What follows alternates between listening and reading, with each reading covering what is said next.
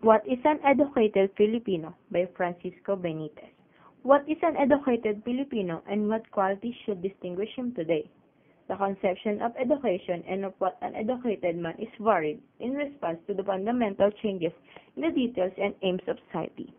In our country and during this transition stage in our national life, what are the qualities which an educated man should possess? Alterations in our social life. Great changes have taken place in the nature of our social life during the last 40 years. The contact with Americans and their civilizations have modified many of our own social customs, traditions, and practices, some for the worse and many for the better. The means of communication have improved and therefore better understanding exists among the different sections of our country. Religious freedom has developed religious tolerance in our people. The growth of public schools and the establishment of democratic institutions have developed our national consciousness both in strength and solidarity. Education has changed in meaning.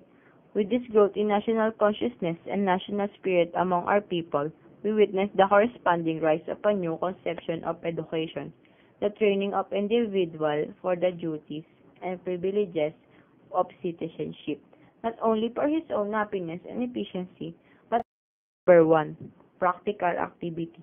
In the light of social changes, we come again to the question, what qualities should distinguish the educated Filipino of today? The power to do embraces the ability to produce enough to support oneself and to contribute to the economic development of the Philippines.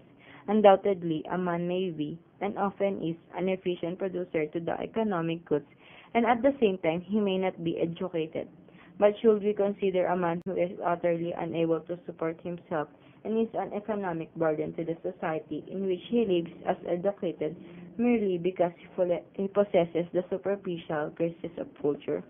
I hope that no one will understand me as saying that the only sign of economic efficiency is the ability to produce material goods. For useful social participation may take the form of any of the valuable services rendered to society through such institutions as the home, the school, the church, and the government. The mother, for example, who prepares wholesome meat, takes good care of her children and trains them in moral and right conduct at home, renders efficient service in the country as well as the statesman or the captain of industry. I would not make the power to do the final and only test of the educated Filipino. But I believe that in the present situations, it is fundamental and great. Number 2, acquaintance with native history and culture. The educated Filipino, in the second place, should be distinguished not only by his knowledge of the past and the current events. Number 3, refinement in speech and conduct. The educated Filipino, in the third place, must have ingrained in his speech and conduct. There are, then, at least 3 characteristics which I believe to be the evidence of the educated Filipino. The power to do, to support himself and contribute to the wealth of our people. Acquaintance with the world's progress, especially with that of his race, people, and community, together with love of our best ideals, traditions, and reform.